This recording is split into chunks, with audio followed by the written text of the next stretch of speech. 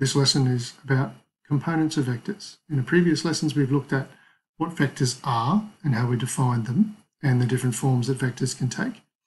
We've also had a look at some vector operations and how we can add and subtract vectors and how we can multiply vectors by a scalar. Today, we're going to be looking at what makes up a vector. In other words, the components. So components of vectors means in maths what it means in English. Components means the parts that make it up.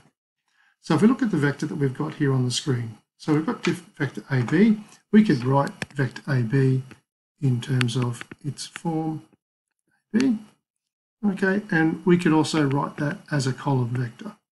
And so if we were to look at AB, all right, so if we want to, actually I might do it again, we can go, so vector AB goes along AX and then up to XB. And that will give us our sum vector AB. And so in our X component, we're going 3 units across and we are going 4 units up. So we can write that vector as 3, 4. 3 units across and 4 units up, and that would be how we define our vector. And in fact, what we've actually done is we've broken that vector up into its 2 components. Now, generally, when we talk about components, we match them up to a set of axes. We're only focusing on 2-dimensional vectors at the moment, so those axes are our traditional x-axis and our y-axis. So we are going to look at breaking up vectors along those 2 axes. Later on, when we look at 3-dimensional vectors, then we will examine what happens in the 3rd dimension, so the z-axis. But that'll come later. The good news is, whatever we do in 2 dimensions, we just simply do the same thing, but with 3 dimensions. All the processes are exactly the same. Again, if we examine our x-axis direction, basically if we want to move from A to B, what we say traditionally is that we're going to move 3 units along the x-axis and then 4 units up the y-axis. And a little bit later on, in our second video for this particular section, we're going to examine what the idea of a unit vector is. But to make life easy, if we are working along the x-axis, then the unit vector, in other words, the vector that equals 1 unit of length along that particular dimension, so if I'm going 1 unit along here, that's given a symbol, and we call it I. Similarly, if we are going up the y-axis, and we're going 1 unit in length up the y-axis, then it is given the symbol J, and they're both vectors.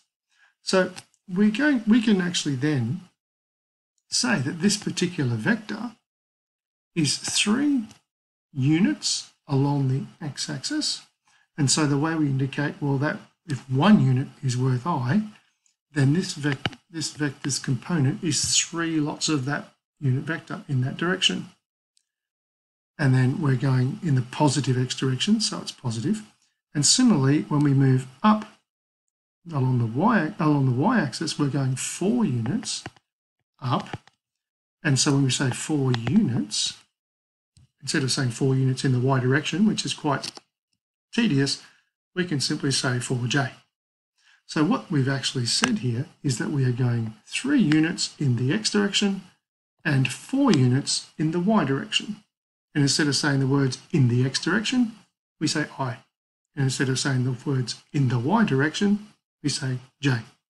So that's how we can describe a vector in component form. And in more accurately, we call it Cartesian form. Apologies for the messy writing. It's Cartesian form because it is in the Cartesian axes that we are basing our point of origin. So we have our origin point down here, and so that particular vector is 3 units in the I direction and 4 units in the j direction. Now, if we want to describe the I component just on its own, then it could be described as a vector or as a column vector. It is 1 unit in the x and 0 units in the y direction. And similarly, the j unit vector is nothing in the x and 1 in the y. And so that's how we can describe them as components. Okay, and so we've got this idea now that we can actually determine a vector in terms of an x component and a y component, with i's and j's indicating the length 1 unit long. So we can then discover some information about that particular vector. So if we go back up to my vector up here, okay, so we said that it's vector AB. So we can discover a little bit about that. If I wanted to know what the length of that vector was. Okay, now in mathematics, instead of calling, we don't say the length of a vector, we call it its magnitude. So if I was to find the magnitude of that vector, have a think for a second. How might I calculate that? Hopefully you've come up with the idea of Pythagoras. Why? Well, we've created a right angle triangle. So we can quite easily calculate its length by using Pythagoras' theorem. So how do we symbolize magnitude? As you can see here, we use the absolute value symbol. Okay, so if I was to find the absolute value of vector AB, that would indicate that I'm finding its magnitude. Magnitude is simply the fancy way of saying the size, the length of the vector. And so if we remember that AB was vector 3, 4, right? So if we think about that vector, it's 3 units across and 4 units up. So very simply, a quick Pythagoras, square root of 3 squared plus 4 squared, and I can find that very easily, it's 5. So it has a length of 5 units. Okay, in a couple of videos time we'll also look at its direction, because like vectors we know that it's very important that we calculate direction when we're talking about vectors, but we'll cross that in a future video.